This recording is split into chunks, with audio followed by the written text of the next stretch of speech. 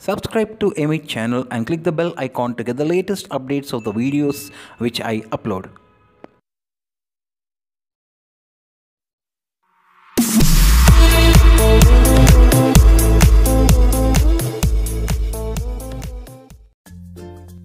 Hi, today I'm going to discuss briefly about heredity.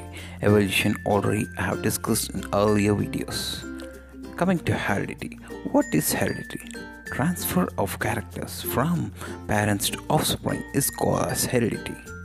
This transfer of characters occurs because of a structure called genes and chromosomes which are present in the nucleus of our cell. Because genes helps in transfer of characters, we will describe gene as unit of inheritance. Study of genes is called as genetics, and father of genetics is Gregor Johann Mendel. Mendel was a Christian monk, church father, extensively interested in hybridizational techniques. He worked on pea plant. Pea plant scientific name is Pisum sativum. Why did he select pea plant only? Because it can grow in any season and also it has very short lifespan, that is, it can grow very fast, and also it has many varieties like tall plant, dwarf plant, round seeded plant, wrinkle seeded plant, yellow pod, green pod. Different varieties of pea plants are available. Basing on the experimentals which he conducted on pea plant, he proposed two famous laws called as law of independent assortment and law of segregation, basing on which he proposed monohybrid and dihybrid ratios also. The other important topics of heredity which we cover in 10th cbse are sex determination and acquired and inherited traits or characters, speciation, origin of species, variations. All these topics now we will discuss briefly one by one. Number one, we will discuss about the sex determination.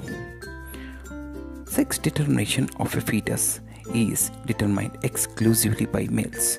Normally, we know males have X and Y sex chromosomes. Females have X and X chromosomes. If male X and female X combine during fertilization, that results in female fetus. And if male Y and female X combine during fertilization, it results in male fetus. So chance of male fetus or female fetus is only 50% chances. No one can predict the sex of a fetus. Number two, acquired and inherited traits or characters. Acquired characters are those characters which we get in course of lifetime. Like example, a person building a six-pack muscle body is an acquired character that will not be transferred to next generation, because whatever happening, changes do not occur at gene level. Whereas inherited characters are those characters which we get by birth and that will be transferred to next generation, because changes will occur at gene level. A person is colorblind, it is decided by genes, so that character will be transferred to next generations also. Next topic, speciation. What are species? Species are closely related organisms which can interbreed among themselves. Like dogs and dogs belongs to one species, cats and cats belongs to one species. Dogs and cats are different species because they cannot interbreed. And formation of new species is called speciation. And what are the factors leading to speciation? The factors leading to speciation are natural selection, variations, mutations. Mutation means sudden inheritable changes occurring at gene level. Other one, geographical isolation and genetic drift. These are the 5 factors which are responsible factors for speciation or formation of new species. Coming to the Darwin's theory. Darwin is a famous scientist who traveled in HMS Beagle ship and wrote an important book called Origin of Species. In his theory, natural selection theory, he claimed that organisms having better characters, better variations, will only survive in the course of evolution.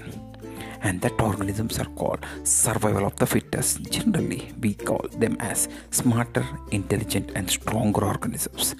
Remaining all organisms which have weak characters or bad variations become extinct in the course of evolution because they cannot sustain in front of the strong characters. That is about the origin of species. Coming to variations. What are variations? Variations are slight differences present between parents and offspring. Definitely some differences will be present between parent and offspring. Parents and offspring don't look alike. These variations occur due to DNA copying and also because of fusion of male and female gametes. So DNA copying is the most important feature which helps in creating variations. What is DNA copying? DNA copying is also most important topic. Step by step, in detail, I will explain about the DNA copying. Try to listen carefully. DNA copying, at nutshell, in easy way, I will try to say. First, the DNA coils will uncoil. So, one DNA coil divides into two strands. Each strand will prepare its own DNA strand. Now, in one cell, two DNAs are there.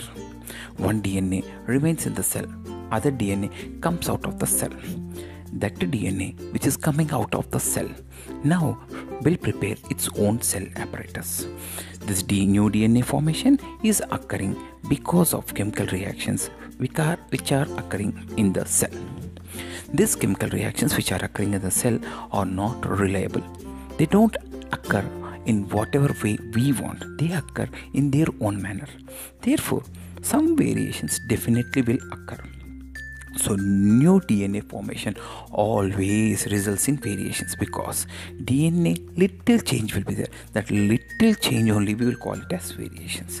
DNA copying results in variations. Still, we have monohybrid cross, dihybrid cross are left over, which I did not discuss in this video. I will discuss them in another video, coming videos, because monohybrid and dihybrid cross, we need to discuss them clearly and very carefully because they are also very, very important topics. I will discuss them in another videos. And indirectly, Darwin's theory, which we understood from Origin of Species, he says that all the organisms must evolve.